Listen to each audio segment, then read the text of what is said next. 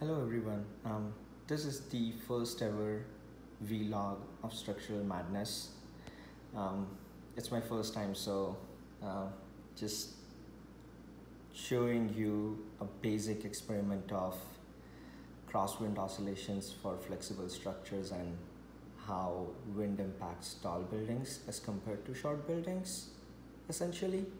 So what I have done over here is I've built up a bunch of single degree of freedom oscillators, inverted pendulums in a way. As you can see, they are varying in heights. They all have different stiffnesses because of their heights and also the type of stick that I have used.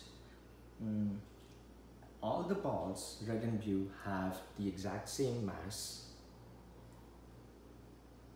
This one is particularly a very light ball, but it's bigger in size just to increase the surface area for the wind to interact on the ball. Now you can see that the sticks are of different stiffnesses because of their cross section as well. Like this is a very skinny 3/16 inch diameter stick as compared to a 1/4 inch diameter stick. And there is a square stick as well, which is comparatively very stiff as compared to other sticks.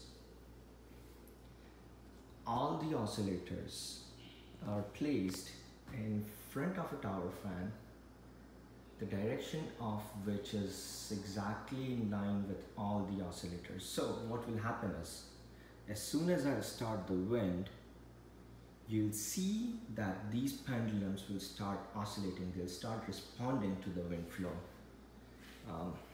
So let's go ahead and turn on the fan first. You see that?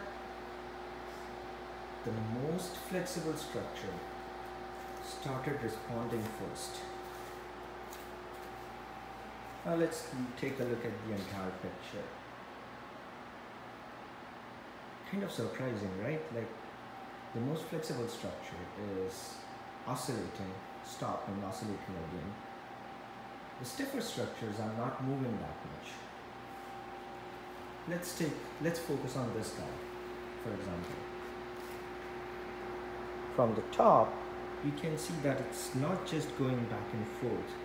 At times it's going in diagonal directions, something like that as well.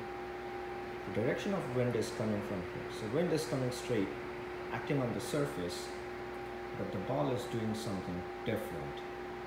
So you can see the response of the ball. It stops for a second and then again starts shaking violently. What happens is, as wind comes from this face, it passes around the ball on both sides. Let me stop this fan for a sec to get that stability. And all right, you stop right there. As the wind comes in, it gets separated on either side of the wall face, passes around it, but along with that it creates small vortices, small tornadoes around next to on the either side of the wall faces. Now these tornadoes, they don't occur generally at the same time. Once it will occur on this side, so what will happen is there will be a suction created on this face of the ball. Because of that suction, it will go that way. But remember that the wind is also pushing the ball this way. So ball starts doing something like this or goes diagonally, as we saw that. But that only happens in a very flexible structure because generally the tornadoes are so small that there need to be multiple number of tornadoes occurring on the same face at once, and also their force magnitude is very small. So once I turn it on again, a flexible structure can perform a lot under a very small amount of force as compared to a stiffer structure. So these all are stiffer buildings in our condition. Under that small value of force, it cannot oscillate that significantly because it is stiffer. So it's like if you press iron, it's not going to deform. But if I press this wood stick, it's going to deform a lot, even for a small value of force. See that violent shaking? So that's what wind does to flexible structures. That's why the taller the structure gets, the more flexible it is, and the more hazardous the wind response is. It's very uncomfortable to live in a taller building. What do people do? In such conditions, people generally provide dampers at the top of the building. What this damper do is, it provides additional damping to the structure, so it kind of opposes the oscillation of the building itself. It is passive damping, so it always helps structures to resist the wind vibrations. Here I have drawn something very interesting and very basic. An earthquake response spectrum against a wind spectrum. So generally, the stiffer the structure, the more is the seismic response from that structure.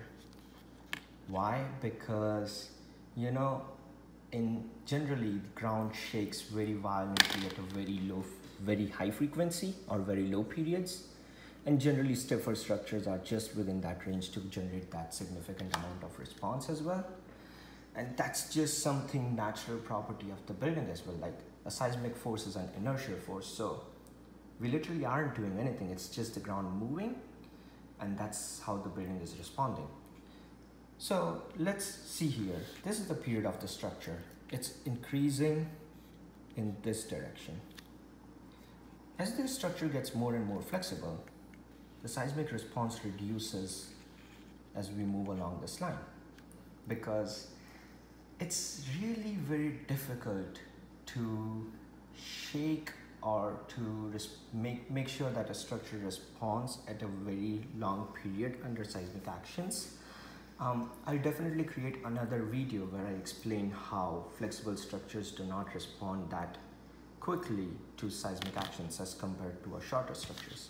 But this is the earthquake response spectrum, and if you want to understand this further, you can definitely visit my blog, Structural Madness, to get more information about modal analysis and response spectrum analysis and what is just basic dynamics of structures, to be honest.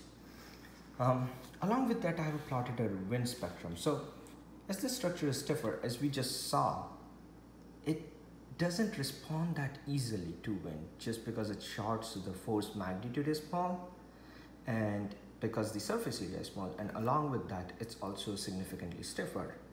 So it just doesn't generate that much wind response. But as you go taller, wind response increases and then it drops down. So what just happened over here? If you want to design a tall building, then you have to design it in such a way that it's resisting wind forces. While if you are designing a short building, then it's generally earthquake governed, and wind you can literally ignore at times. Not always. Keep that in mind. So in a tall building, we have to do so many things like provide supplemental damping to stabilize the system, to reduce the wind oscillations, because let's say if you are living on 100th floor of a building and suddenly a tornado or a violent windstorm comes into that region, then what will happen? You'll start puking in your apartment because you'll start feeling dizzy and you'll feel all the accelerations of the building, which is not good. It's not an ideal scenario to live in. So generally in such tall, very flexible buildings, people just provide dampers at the top. They are also known as tuned mass dampers. Why tuned mass? Because the mass is selected in some proportion of the building weight itself, and the frequency of the damper is close to the primary period of the building, so it can oppose at the exact same rate as the building oscillates. So literally reducing the building wind forces to kind of zero and its response to zero in a way. Not exactly, but that's what we try to achieve. So that was about like a wind spectrum versus earthquake spectrum.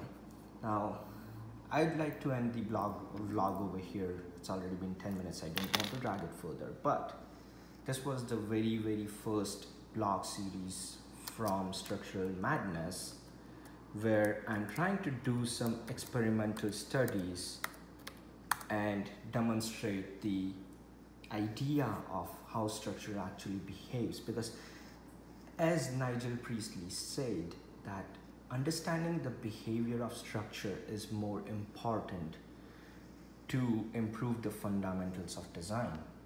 And this first ever video log was dedicated to him, and I'll try to explore more about these vlogs and try to post it more frequently, but we'll definitely discuss further.